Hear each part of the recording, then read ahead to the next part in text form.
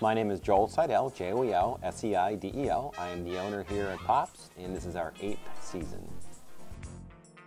We sell Libby's ice cream, soft serve and hard. We've got 24 different flavors in hard ice cream, and the soft serve right now we just do a vanilla, chocolate, and twist because we sell a lot of flurries.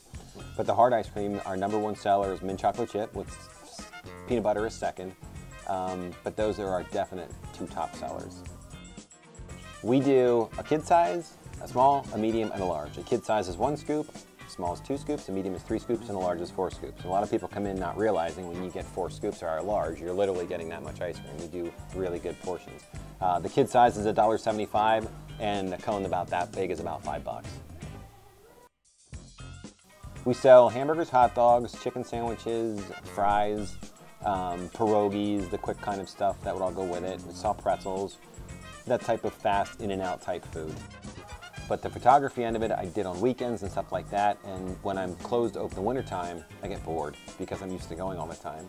So I was looking for a studio somewhere close by, and then it just dawned on me, why don't I just use this? And that's what we're gonna be doing. It's a 50s themed ice cream shop. When I first started this, we didn't have a business name. We were still pulling off of the Bean Cellar. So for almost a year, it was the Bean Cellar's Ice Cream Shop. Well, in the state of Pennsylvania or any state, you can't duplicate any other name. Your name has to be yours. So we were selling ice cream here and didn't really have a name. And out of frustration, we were looking for all these different names that we were thinking, they were all taken already. So Pops came out of kind of frustration, and then there was already a Pops restaurant, a Pops ice cream parlor, but not a Pops malt shop. So when we picked the name Pops Malt Shop, we thought, okay, the old malt shop theme, the 50s kind of fell into place, and that's how the decor and everything kind of came around. Facebook is incredible. We can put specials on there, pictures of ice cream or anything that we do here, and literally within 5 to 10 minutes, people are walking in the front door saying, I want that. It's crazy. The thing with us is we're seasonal. So we open in the spring and we close typically the last day of October.